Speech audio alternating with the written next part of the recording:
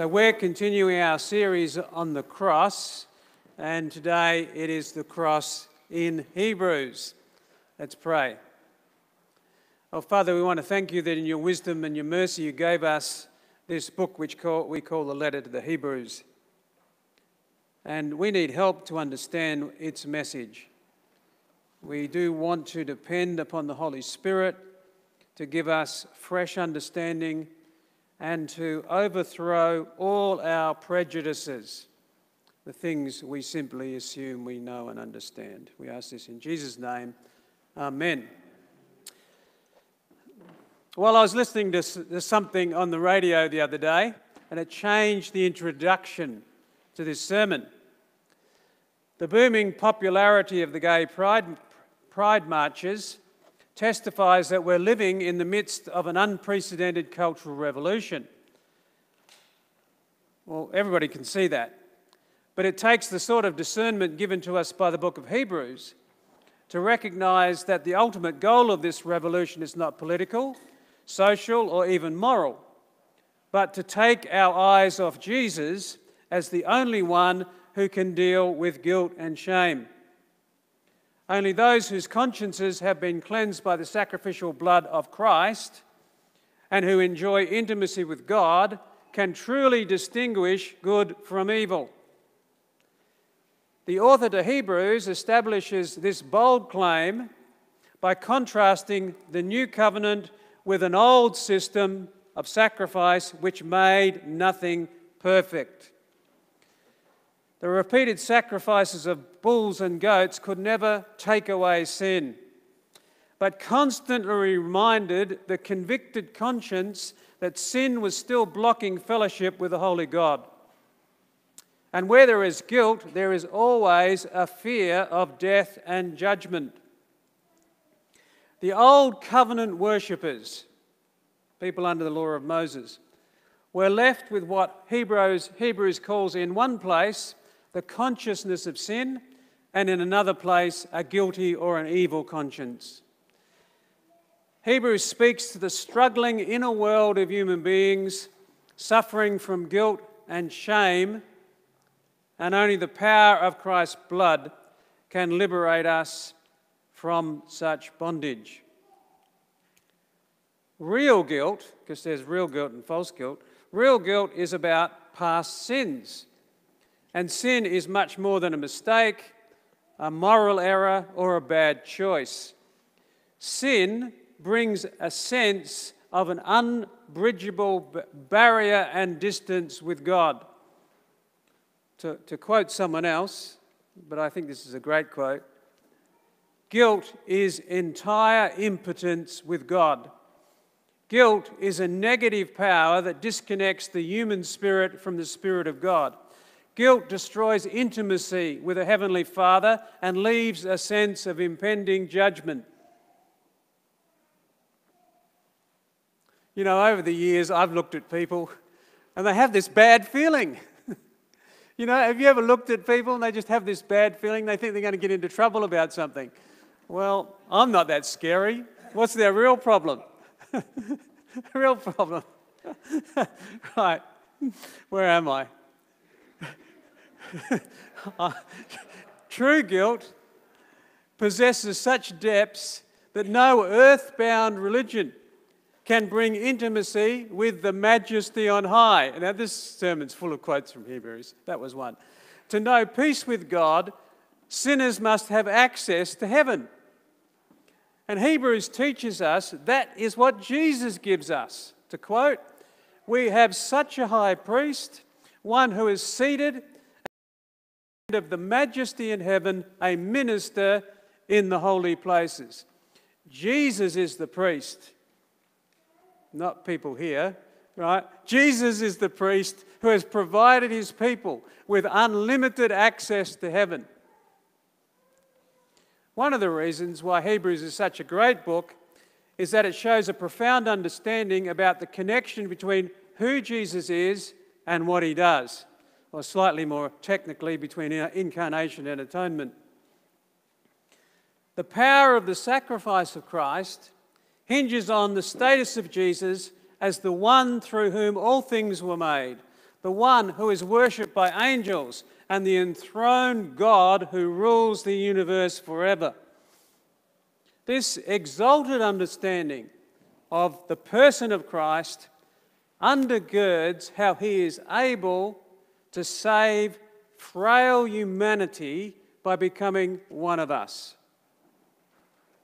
To quote, Jesus, for a little while, was made lower than the angels. Since the children of God have flesh and blood, he too shared in their humanity, so that by his death he might break the power of him who holds the power of death, that is, the devil. Jesus enters into our wretched state so that we might share in his exalted state.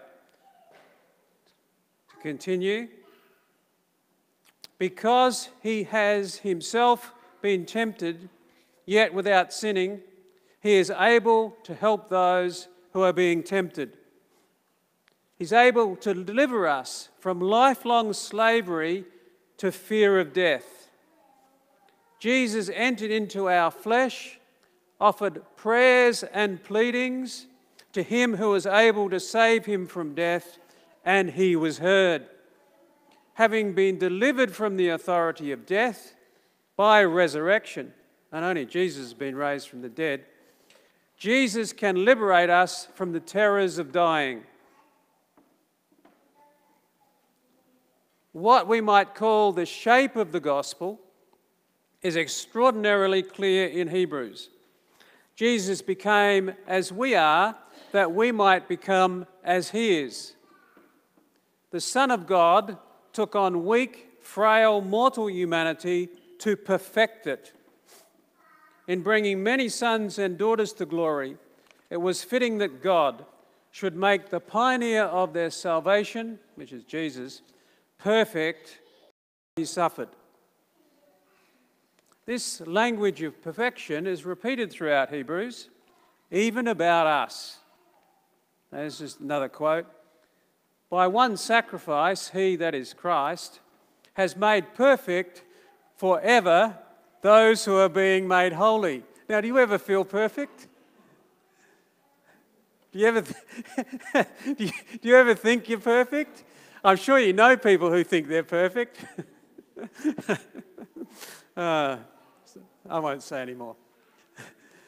Now, this word perfect will trigger off unhelpful thoughts in the mind of anyone whose conscience is not clear.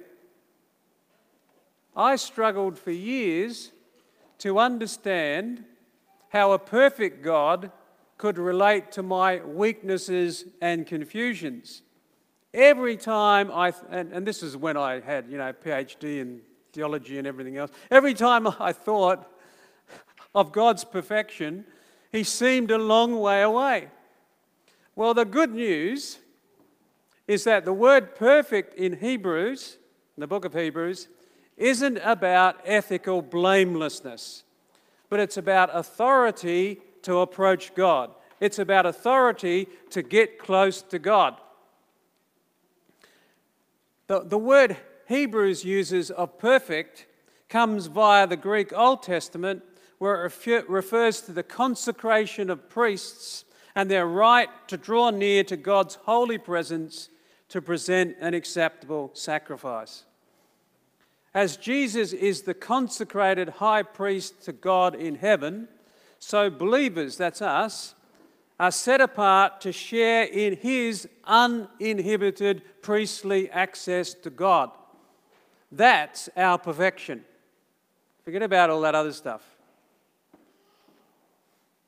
The key to our entry into this glorious state is the blood sacrifice of the cross. Now, Hebrews has a lot of references to blood, and this has nothing to do with a primitive, outdated way of understanding the world, but is an unrivaled insight into the workings of the guilty conscience.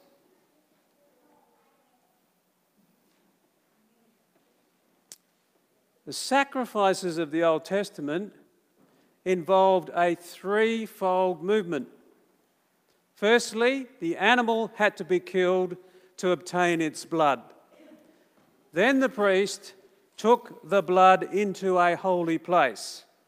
Finally, the blood is sprinkled on an altar or on the Ark of the Covenant or in some places on people. This purifies the offerers from sin. It makes atonement, it seals the covenant. So Jesus, who is uniquely priest and victim in one, having been crucified, offered himself by means of his own blood in the holy places, in the presence of God on our behalf. This is where Hebrews is very different. It uniquely testifies that beyond the realm of earthly religion, too much earthly religion. I'm dealing with earthly religion week after week after week because all these different people talk to me about situations in their lives in churches. It testifies that beyond the realm of earthly religion, heavenly things have been purified once for all by the blood of Jesus. The contrast between the old sacrificial system and the new covenant couldn't be stronger. Through the eternal Spirit, an offering has been presented in heaven, not on earth. God's own Son was offered, not a dumb beast. The perfectly willing, obedient Son who played solidarity with us was offered once to bear the sin of many. Since the heavens have been cleansed, we can spiritually join Jesus there in the worship of his Father. Now, this is very intense. It is very intense. And if we don't experience it as intense, well, the problem is not with the book of Hebrews.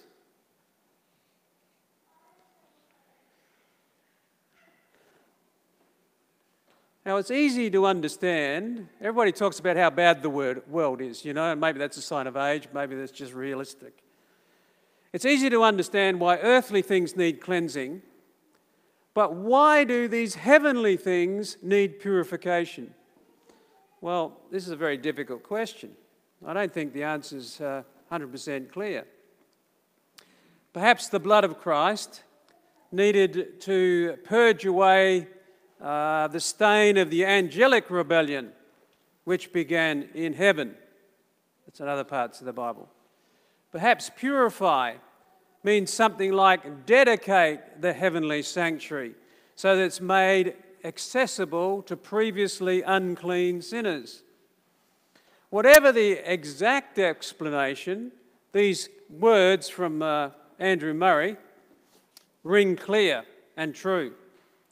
As the blood was brought in, every vestige of a thought of sin was removed out of God's presence, right? Every vestige of a thought of sin was removed out of God's presence. The heavens are now clear and bright, and the love of God can shine out in noonday glory. Where does that love shine? Well, it shines in heaven, but from other parts of the Scripture, it shines in the hearts of those who look at Jesus. Is that your experience? Do you have that radiance entering into your heart as you think about Jesus? If you don't, well, the reason will come a bit later.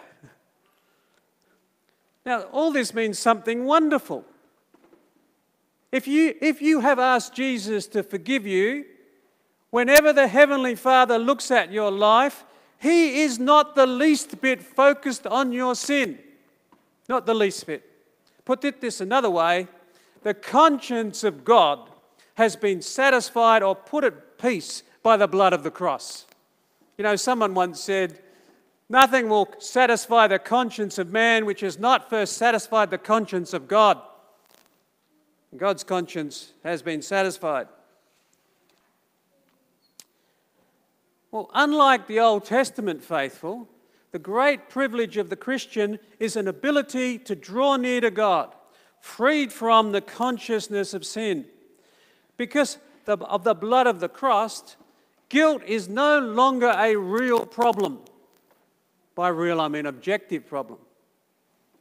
As by faith, we follow Jesus, who's passed through the heavens into heaven itself.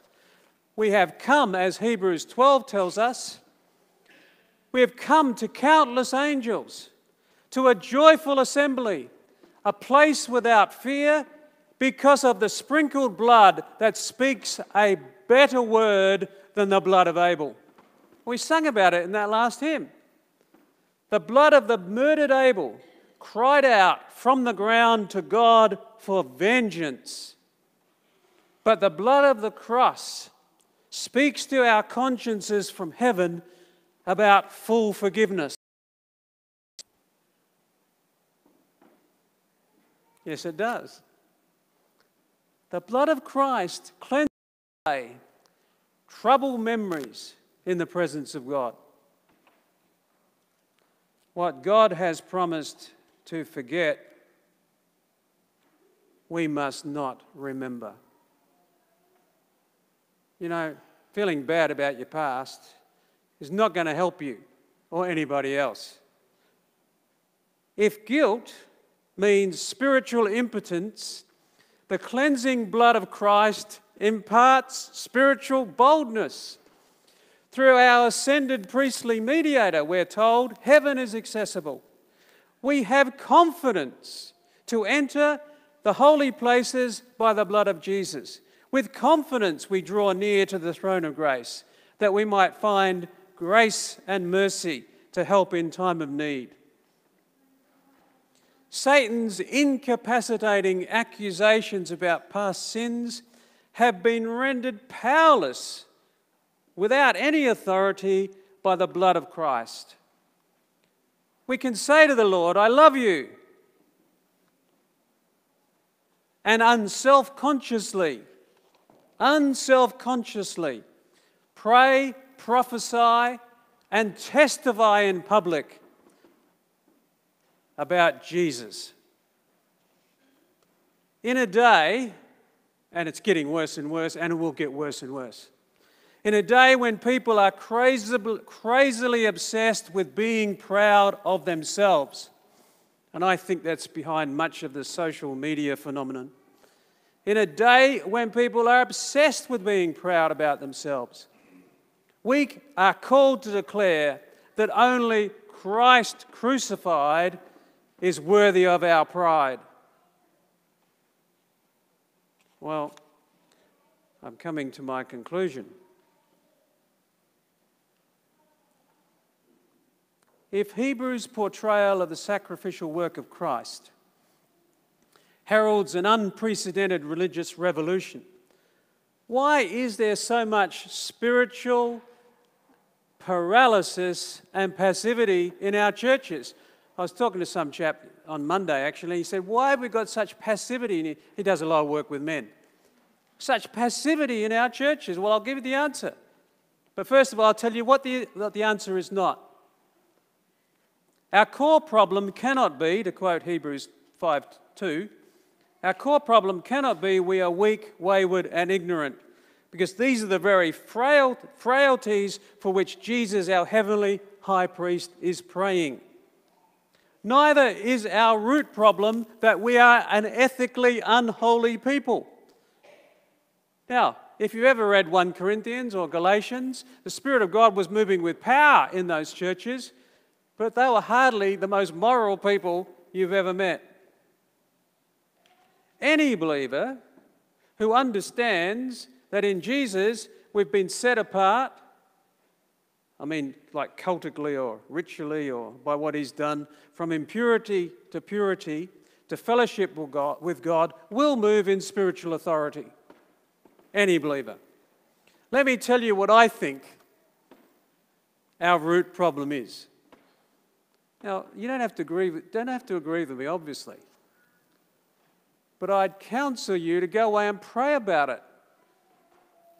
Ask God what he thinks about all this. And of course, pray through Jesus Christ. Feeling they're not good enough to get close to God, masses of sincere Christians are suffering from a sort of spiritual performance anxiety, which is just another way of saying guilt is holding back the release of God's presence in the churches.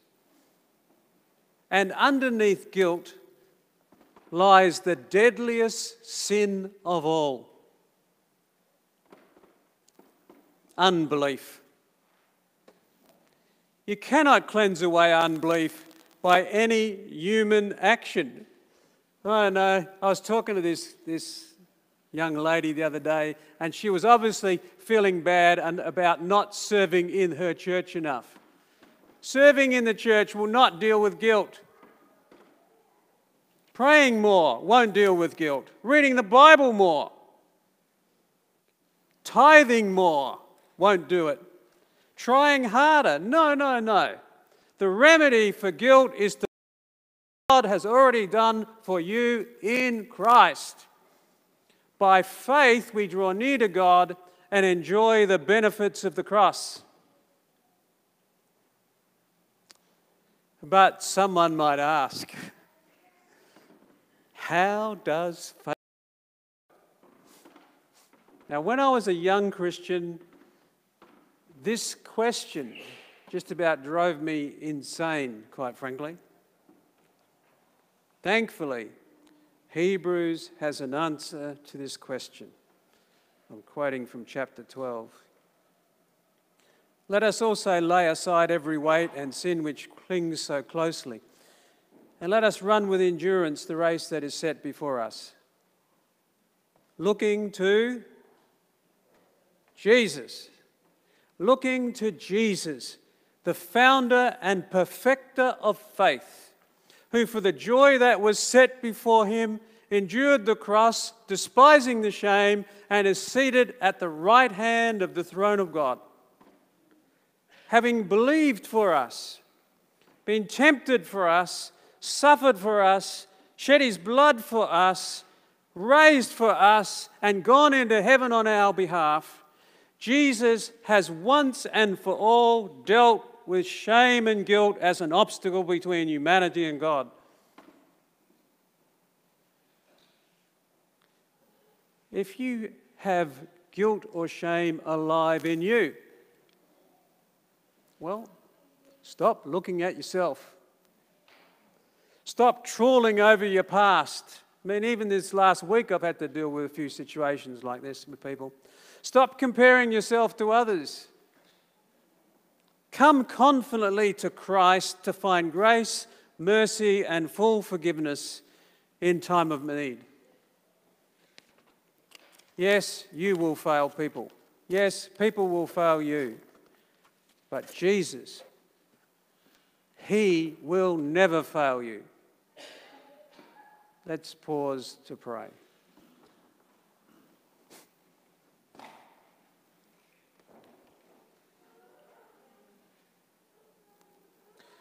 I thank you, Father,